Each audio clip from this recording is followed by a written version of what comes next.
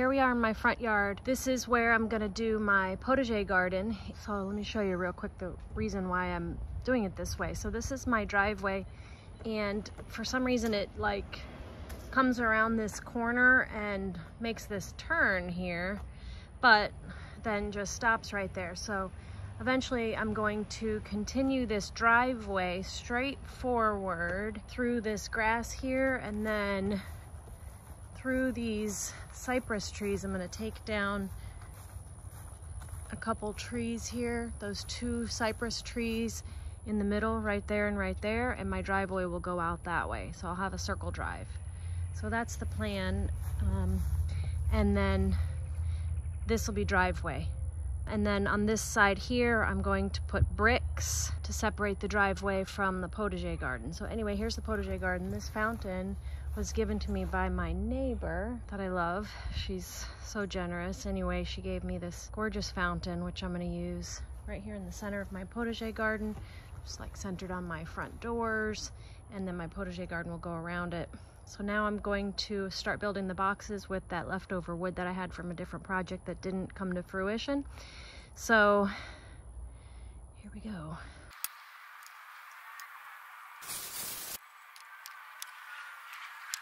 So the plan is for eventually the driveway will come across here, so that way when people drive around to my house, they can get out right here in front of the house.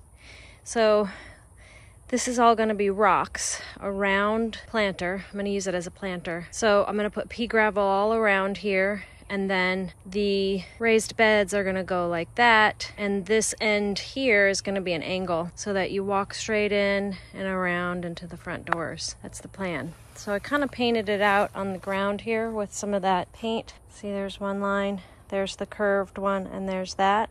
So the way that I did it with that box is I cut that one 6 feet. That's the long one, 6 feet. This one here is 5 feet. That one there is 3 feet. And the reason why I did 3 feet is because I want to be able to reach the center of that garden bed easily from either side. If it was 4 feet, you'd have to actually step into the raised bed in order to get to the center to pull weeds and stuff and harvest. So made it 3 feet so it would be easily reached to the center for myself or my mother-in-law. Now this piece here, I'm going to have to figure that cut and at what angle I'm going to make those angle cuts. So that's the next step. So you see how that goes at an angle, and I'm going to do the same thing on the other side of the planter. That gives me a good 4 feet.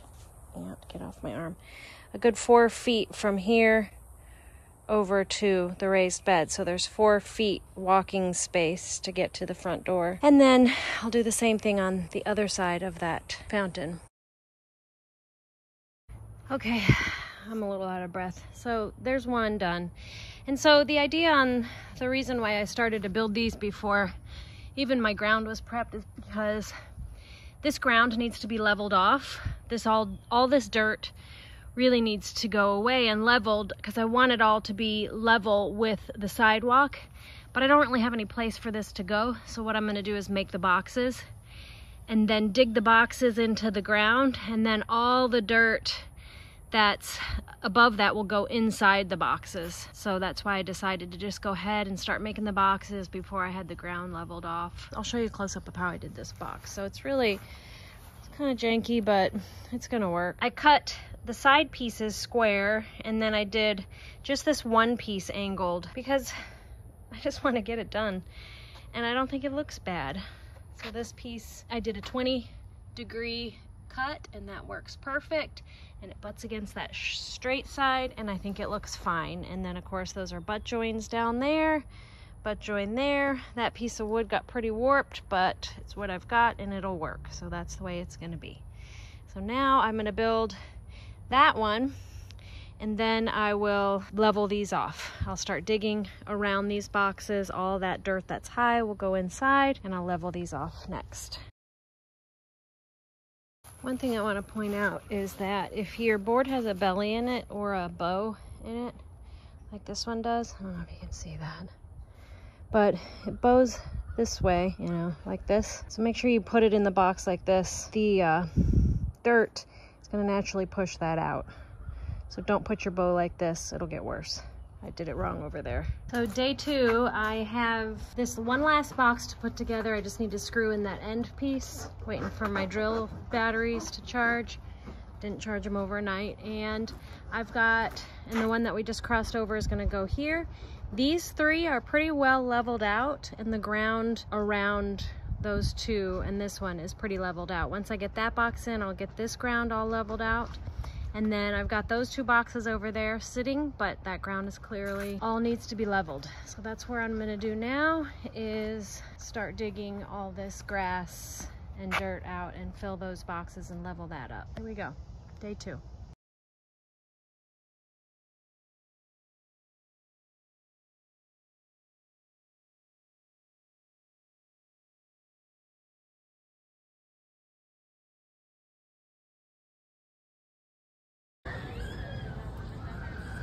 You guys, I can't believe she's got a potager garden here. Look at how cute that is. This is, I love it. Mine's not nearly this pretty.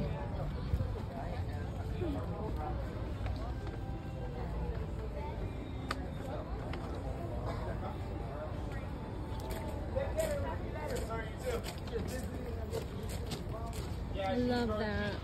Here's what I see from my front door. Clearly I haven't started on my kitchen project. My pantry is still sitting in my foyer, but this is the way it looks from my front door. You can kind of see the fountain out there and the relationship of the potager garden to my house. So let's go out and take a look. Okay, so the first half of my video was recorded in July, and it's now January 17th, so 6 months, more than 6 months later. So as you can see behind me, the potager garden has come along a little bit. So let me take in a little bit closer and show you. So as you can see, I put some pea gravel in around all the boxes.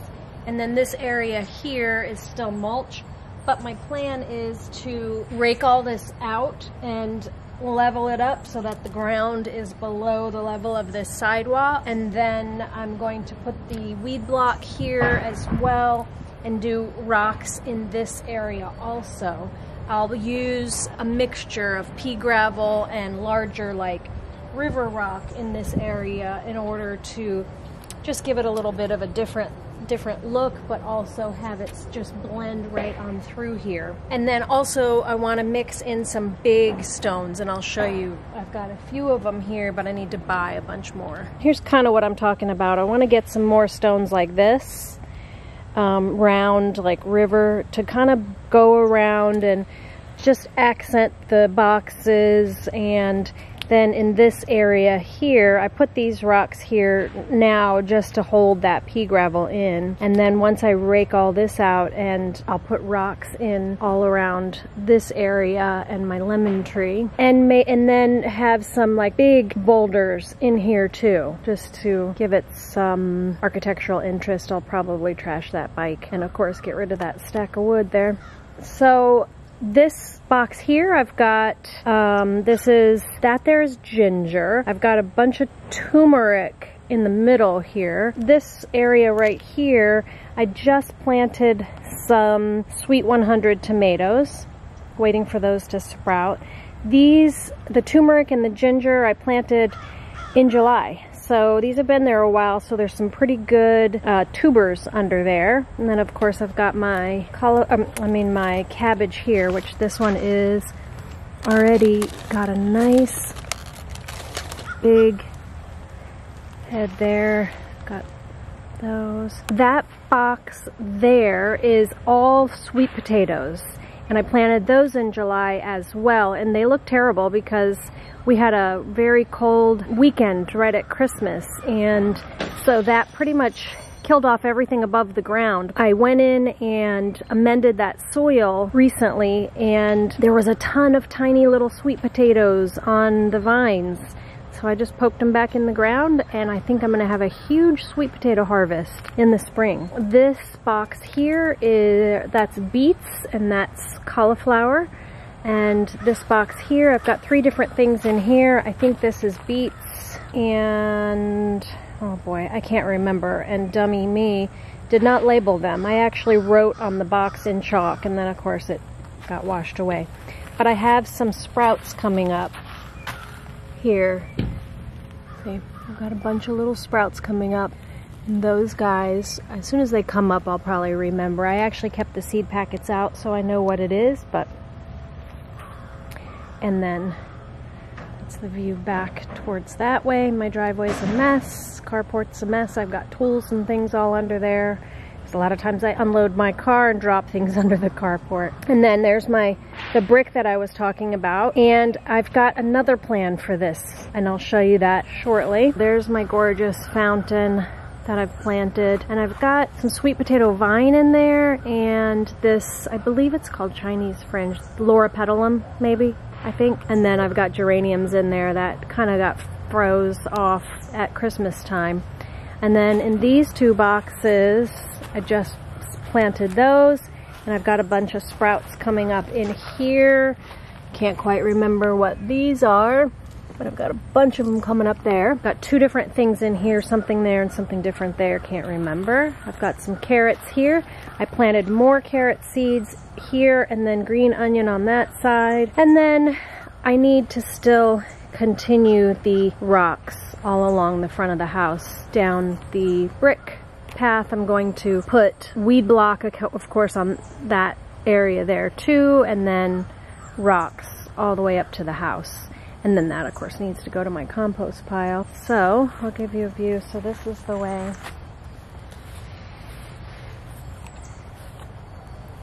My plan for the outside here is I'm going to replace these windows, this window here and that window over there. So they'll be taller, and the width will be exactly the same width, but they'll be taller so that it'll give it that more English cottage look.